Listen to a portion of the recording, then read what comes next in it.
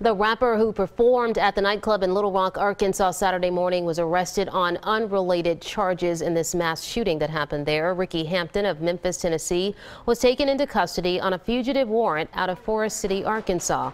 But so far, no arrests have been made in the shooting at the Power Ultra Lounge. 28 people were injured at the club. Authorities believe the shooting stemmed from a dispute in the crowd and may have been gang related.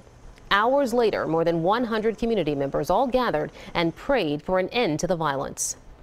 These babies, these kids, they need to put these guns down. They stressing their mamas out here.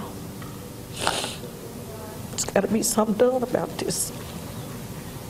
They need to stop. Please put the guns down. Officials believe multiple people were involved in the shooting. The Little Rock police chief credits the quick work of first responders for no fatalities in this case.